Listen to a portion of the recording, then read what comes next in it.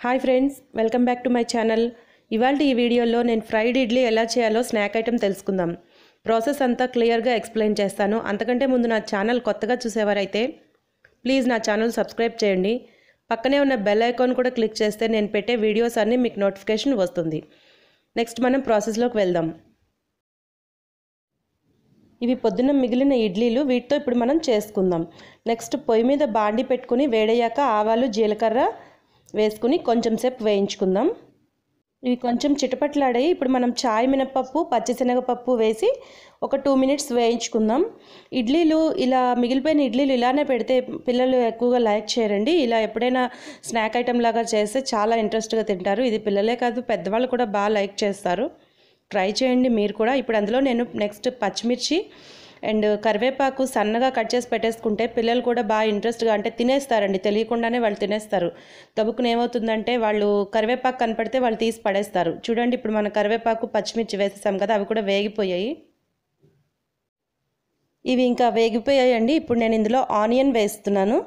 Onion కూడా కొంచెం సేపు ఫ్రై చేసుకుని ఇందులో క్యారెట్ ఇలా తురుము పెట్టేసుకుంటే తినేస్తారండి పిల్లలు. ముక్కలు ముక్కలుగా అంటే ఇవి కూడా తీసేస్తారు. అందుకని చెప్పి నేను ఎప్పుడు ఇలా తురిమేస్తాను. ఉప్మాలో వేసినా ఎందులో వేసినా కూడా. నెక్స్ట్ అందులో నేను క్యాబేజ్ కూడా వేసేసాను, అది కూడా తురిమేశాను.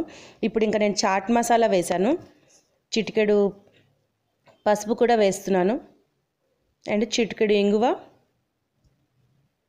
కొంచెం ఒక 1/2 టీ స్పూన్ కారం వేశాను. ఇవి కొంచెం బాగా ఫ్రై చేసుకుందాం. ఇప్పుడు అందులో తగినంత సాల్ట్ వేస్తున్నానండి. సాల్ట్ కూడా వేసేసి మొత్తం ఒకసారి బాగా కలిపేసుకుందాం. మీరు స్నాక్ ఐటెం ఏం చేస్తారు కామెంట్ సెక్షన్లో రాయండి.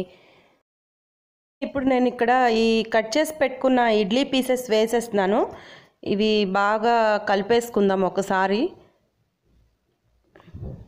మొత్తం ఆ మిశ్రమం మొత్తం క్యారెట్ క్యాబేజీ ఆనియన్ ఫ్రై చేసుకున్నాం కదా, అదంతా దీనికి పట్టేటట్టు కలిపేసుకుని ఒకసారి మూత పెట్టేసి ఒక 2 మినిట్స్ అలా ఉంచేస్తే మొత్తం ఈ ఇడ్లీ స్పాంజ్ లాగా రెడీ అవుతాయి. చాలా టేస్టీగా ఉంటుంది. ఒకసారి చూద్దాం ఎలా ఉందో. చూసారా, మొత్తం కలర్ చేంజ్ అయిపోయింది. అంటే ఆ మిశ్రమం అంతా దీనికి పట్టేసింది బాగా. ఇప్పుడు నేను నెక్స్ట్ ఇంకా సర్వింగ్ ప్లేట్లోకి తీసుకుని సర్వ్ చేసుకోవడమే. చూడండి, నేను ప్లేట్లో వేసేసి కొత్తిమీరతో గార్నిష్ చేశాను. చూసారా ఫ్రెండ్స్, ఎంత కలర్ఫుల్గా ఉందో. ఇలా ఉంటే ఎవరు కాదంటారు చెప్పండి. పిల్లలే కాదు పెద్దవాళ్ళు కూడా ఇష్టపడతారు. మీరు కూడా ట్రై చేయండి.